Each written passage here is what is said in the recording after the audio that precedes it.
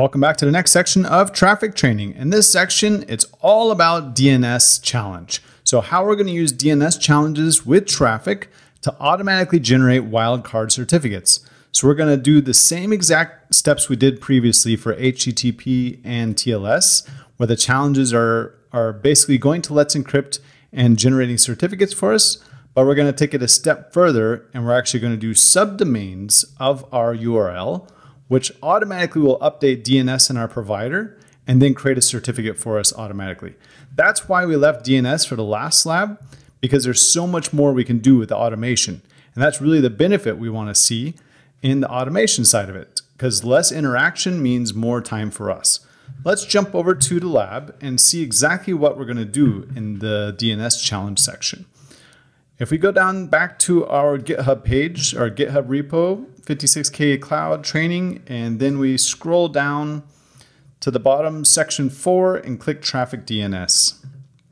This will take us to the Traefik HTTPS, TLS, and DNS labs. And if we scroll down to section 3, you'll see Deploy Traefik with Let's Encrypt DNS Challenge, and then how do we enable the wildcard.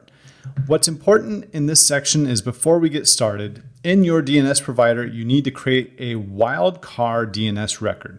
As you see here, I have star.mydomain.whatever. So the same for your instance, you need to make sure you have a star.yourdomain, which points to your Docker server. This allows you then to generate subdomains automatically and get certificates for these subdomains. Let's see how this works over on DigitalOcean. So DigitalOcean, here's my DNS records. And again, everything is already pre-populated. So I have WebWrench, I have www, and I have just a naked domain as well. Now, we need a special API token for DigitalOcean. And to do that, we head over to API, generate new token, and we just call it Traefik test.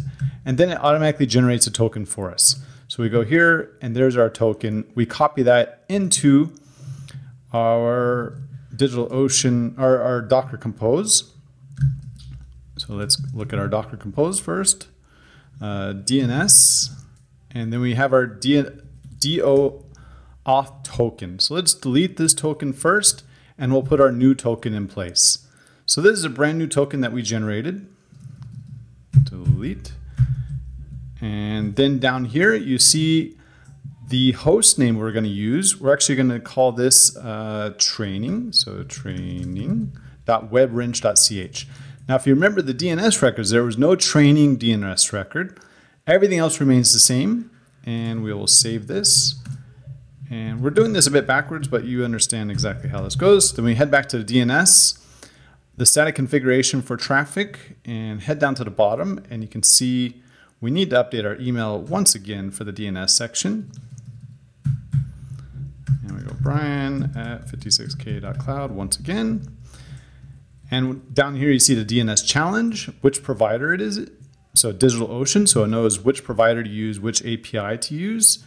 And this is specific to DigitalOcean. It says delay before check is 0, so we're not delaying, we're checking right away. So let's save that. And now we can actually deploy this. So let's make sure we don't have anything running, stack rm Traefik. And I do have something running, so let's just wait a moment for it to clear out. All right, now we have deleted our previous stack, so we can again deploy the new stack. So Docker stack deploy, and we're going to call it Docker Compose DNS, and we're going to call it Traefik once again. So it's going to take our DigitalOcean authentication token. It's going to incorporate that into our Compose file. It's also going to use the DigitalOcean provider. So let's start that. And now we're up and running with this, so we can go back to our web browser. We can open up a tab, HTTPS. We're going to call this //training dot webwrench. There we go.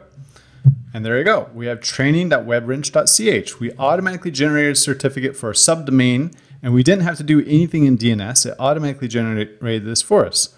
So to ensure this actually works as a subdomain certificate, let's go back to our Docker Compose DNS, and let's call this DNS lab, for example. DNS lab. So So we create another subdomain, we update it, we deploy it again.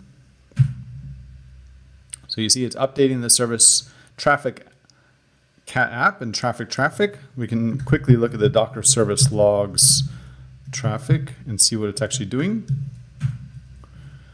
So you can see it's changing certificates. It's basically ensuring that we're doing everything as proper, and there's no errors in here, which is good. So we can head back to our browser once again, and now we have to change the URL because we have a different subdomain. DNS Labs. DNS Lab, I think I called it. Yeah, DNS Lab.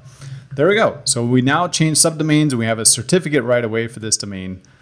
Show certificate. There you go. dnslab.webwrench. Beautiful. So we're creating subdomains on our main domain, and we're generating wildcard certificates at will. So you see how quickly this goes. And just to kind of recap again how this is all working, if we look at the Docker Compose DNS, we can see this environment variable. We're actually declaring the DigitalOcean _auth _token. This gives Traefik the ability to talk to the DigitalOcean API and actually change the DNS records, update it, read it, so make these changes. And that's why we were able to make this work. Now, depending upon which DNS provider you're using, you'll have different tokens here based on your provider. Now, this is not best practice to store tokens in plain text, as you see here. Best practice is use secrets to load DNS tokens. So I'll create also a secrets compose file that you can use to understand how to protect this, because we don't want this in plain text. We don't want people seeing this. I'll delete it after this so no one can use it either. But you see, we don't want this readily available for people to use. So that's why we recommend people using secrets. So this is hidden from prying eyes. We're successfully able to update certificates and change certificates. Now, part of the magic in this is, if you remember, we created a directory. There's a directory actually already created called Let's Encrypt, and that's where we're storing our certificates. Because what happens is when we start and stop the Traefik container or delete the Traefik container, if the certificate was in the container, it gets deleted. And if you try to query the Let's Encrypt API too many times, you'll eventually hit a rate limit and you'll get blocked. So it's always good to keep a copy of your Let's Encrypt certificates locally, so you can also back them up. So you can see here's my acme.json. If we take a look at that quickly, we can see there's the certificates. If we scroll up, there's the key. There's training.webwrench. And if I go up further, you'll see the DNS lab as well. And there's the DNS lab. So you can see the certificates are stored locally, and we're just mounting the certificate into the container.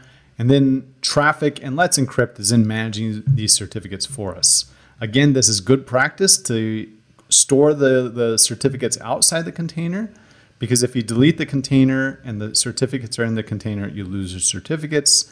It's not tragic, but if you do it too many times, you'll hit a rate limit, and then you have to wait a week before you can actually get a new certificate. So please be aware of that. And that is all for the DNS lab. And we successfully deployed Traefik with DNS challenge. We were using subdomains. We were actually using wildcard certificates. We changed the subdomain. We never had to change the DNS records to match our subdomain. So this is done automatically by Traefik and Let's Encrypt. And then eventually we got wildcard certificates assigned to our dnslab.webwrench and training.webwrench. So it works as advertised. That is all for this section. Join me in the recap in the next section.